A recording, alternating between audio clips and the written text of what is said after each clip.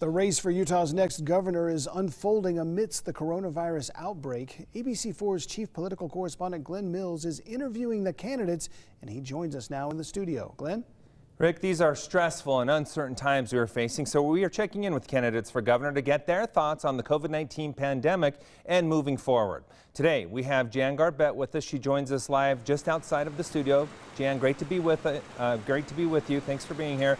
Let's get right to it. These are really stressful times. We're all on nerve. As a candidate for governor, what is your message to the people of Utah? Utah, I'm sorry. Your government has failed you. You could be tested right now. We have a company in Utah that could do 50,000 tests per day. They cost less than $10 each, and they could be done in 90 minutes. You and your loved ones could know if you have COVID-19. We've seen a couple of different directions as far as the way government has moved forward. We've seen stay-at-home directives where people are implored to do the right, to stay home and to stay safe, or we've seen orders put in place.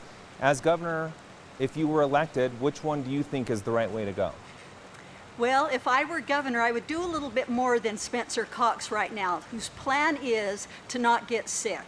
I think we need leadership, and I think we need the expertise surrounding that leadership to implement the best practices that we know are happening right now around the world to keep people safe.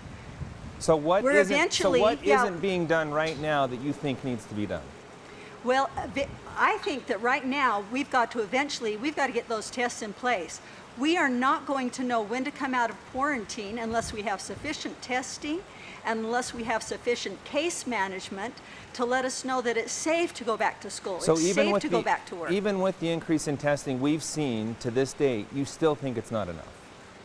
Correct. Okay.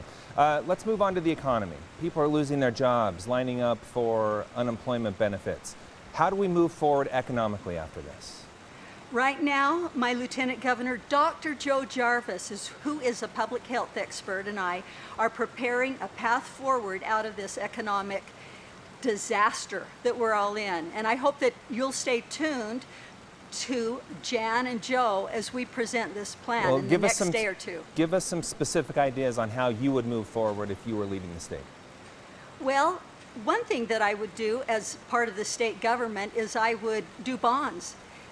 We need to do something really aggressive and get people back to work and allow them to do some road projects or some building projects that we know we need. And we need to borrow that money ahead of time and get people to work immediately.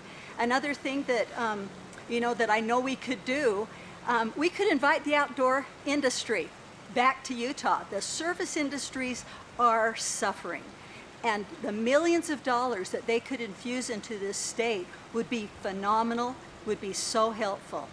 This is having a far-reaching impact on many aspects of our life, the election and campaign being one of those as well. The governor has made an exception for digital signatures for you and other candidates to try to get on the ballot. Is that going far enough? And if not, what else do you think needs to be done? The governor has not done enough. Spencer Cox leading this state is showing what kind of leader he is. He's a leader that's more concerned about this pandemic, using that for his political gain, rather than allowing his opponents on the ballot.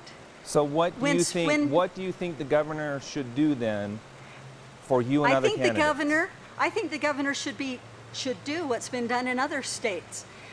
People that have filed an intent to gather signatures have been allowed to be on the ballot, and in other states they have lowered the threshold. Our amount of signatures is ridiculously high. My campaign is on target. I had more signatures than John Huntsman, but this pandemic has shut those doors. Okay, we're going to have to... And now the governor's telling me I can use a fax machine. He might as well tell me to use a telegraph. We are going to have to end it on that note. I'm sorry we've run out of time, but thank you so much for being here, and we will see how this all plays out. Thank you.